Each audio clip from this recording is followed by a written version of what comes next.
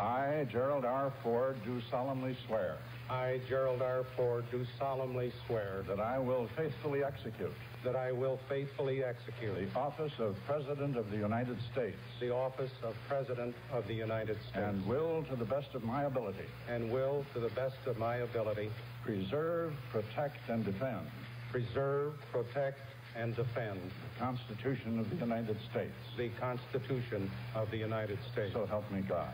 So help me God. Congratulations, Mr. President.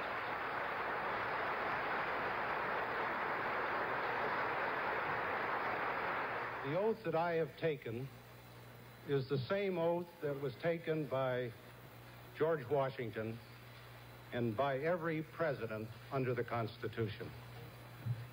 But I assume the presidency under extraordinary circumstances never before experienced by Americans. This is an hour of history that troubles our minds and hurts our hearts. I have not sought this enormous responsibility, but I will not shirk it. Those who nominated and confirmed me as Vice President were my friends and are my friends. They were of both parties, elected by all the people and acting under the Constitution in their name. It is only fitting, then, that I should pledge to them and to you that I will be the President of all the people. To the peoples and the governments of all friendly nations, and I hope that could encompass the whole world, I pledge an uninterrupted and sincere search for peace.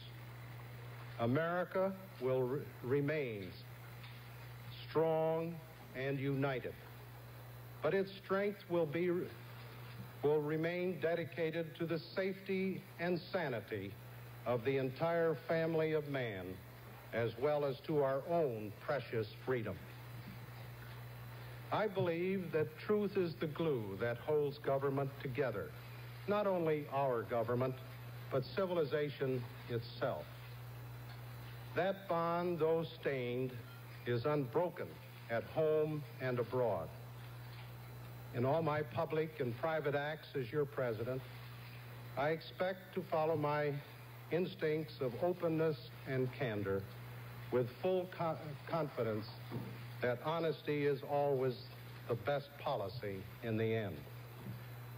My fellow Americans, our long national nightmare is over. Our Constitution works. Our great republic is a government of laws and not of men. Here, the people rule. But there is a higher power.